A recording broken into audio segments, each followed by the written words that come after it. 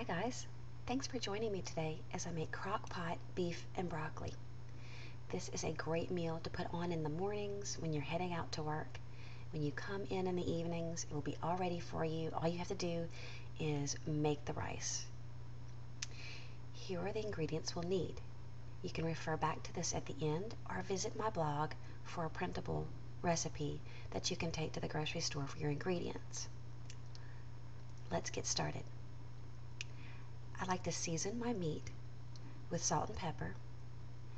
I really prefer to add the stir-fry meat. Use sirloin if you can't find stir-fry meat, but the stir-fry meat's usually like a flank steak or a skirt steak, and they tend to hold together a little bit better. Season the meat, add them to the crock pot, and then mix your sauce ingredients. 1 cup of beef broth, a half a cup of soy sauce, a half a cup of brown sugar packed, 2 teaspoons of sesame oil, 3 cloves of minced garlic, 2 tablespoons of rice wine vinegar, 2 to 3 tablespoons of fresh ginger minced. Mix all of your sauce together and pour it over the beef in the crock pot. Mix it around so that all the meat is covered.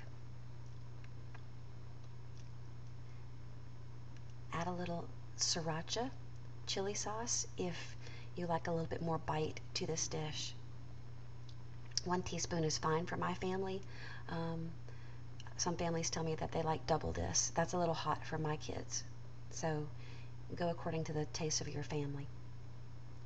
Add in your heartier vegetables that can stand up to longer cooking, like your sliced onions, your baby carrots, which you can put in whole.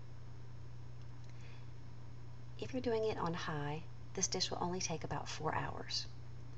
On low, it took, I would say 6 to 7. When it's almost ready, when you come in, add your drained water chestnuts and a bag of pre-cut broccoli. This makes your prep really fast.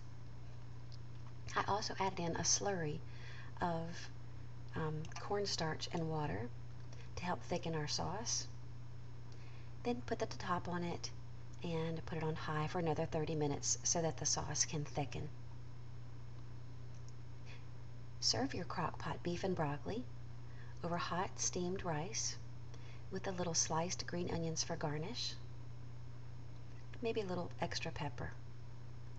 My family loves this in the evenings. It's very fast and easy in the mornings. You can really customize it with your favorite vegetables, and it's a great time saver for busy family.